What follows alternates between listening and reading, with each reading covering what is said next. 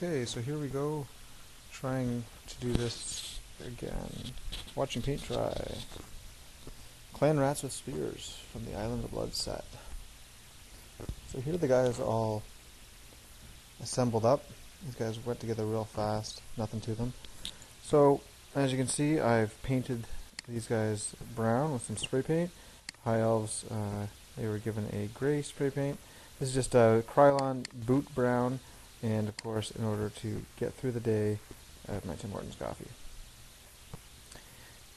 So here we have some scorched brown that I'm putting on the hairy bits because they're going to be a bit darker color.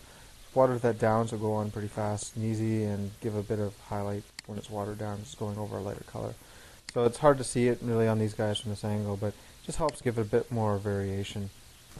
I tried to paint all of the Skaven the same way at the same time, but I discovered that was going to take way too long and I would just be making no progress, so I broke it off and just did these 20 Skaven. So here I'm starting to use a bit of the Rosy Flesh Triad from Reaper range, doing the kind of fleshy areas on the Skaven. It's going to get a wash later to help blend it. Just trying to do that real quick. Here's the champion of the unit. Just you can see their tail. It's going to get some on his feet. This guy has some armor on his feet, so not so much. But hands, feet, face, tail, that kind of stuff. Here I'm just starting to add some gray to the shields. For the silver and metal bits, it's going to be a black and Devil and Mud wash and some highlights with bolt gun, some stippling with Reaper rust brown, and then some chainmail for the edge highlights. See, some of these guys have a bit more metal on them. Now these shields, I've done that sort of two tones. It's going to be kind of a brownish color. I'll take care of that with the washes to get it down nice and dark, and then I'll highlight it up a little bit. Now I've started to move on some other colors here. I've got some sort of a yellowy brown for the shafts of the spears, and for the backs on these Skaven here, kind of the hoods that they all got. It's a Reaper red ink, actually. Kind of comes out like GW Scab Red, but goes on really thin. The paint is like really watery because it's an ink, but it's also lots of pigment. And here you can see on the banner here, I believe that was Deneb Stone base coat, and then it's got Griffin Sepia wash there. You can just see how it pools, and that'll just go in the cracks. And at the same time, I did the Griffin Sepia for all the flesh areas, and I used the Deneb Stone on the kind of wraps some of these guys have on their feet and their hands. Now the Griffin Sepia, it's also going to go on their cloaks. The guys who had sort of a I didn't actually do a base coat on it, just left it with the spray paint color. So that's the only kind of highlight and shade it got.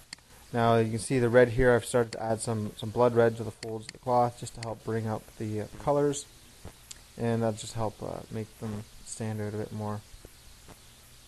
Here I'm using Reaper polished bone to highlight up after the wash. You can see how it kind of blends in, even though it was pooled. That area there is quite dark, you know, just trying to catch the high areas. There's obviously going to be some freehanding kind of stuff here later. You'll see that. So I'm not too worried about blending it that much. And plus, this is just a regular Skaven unit. Getting pretty close to the end here.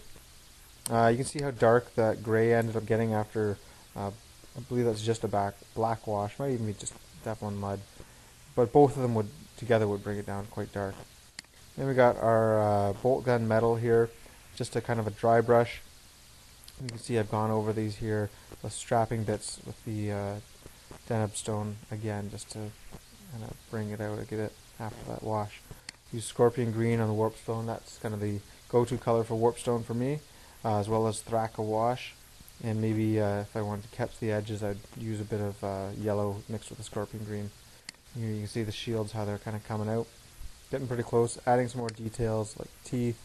The eyes, I'm going to do yellow on these guys. I did do yellow on these guys rather than red.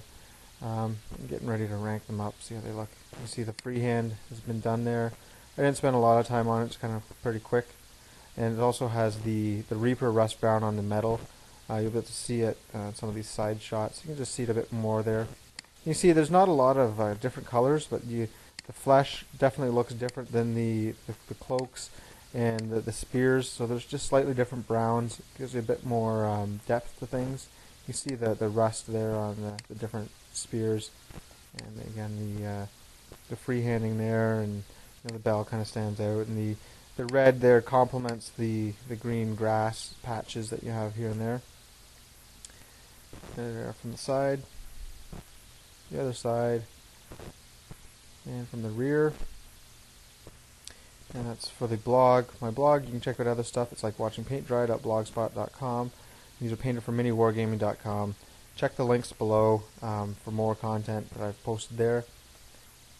And royalty-free music from Incomtech.com. Hope you enjoyed it.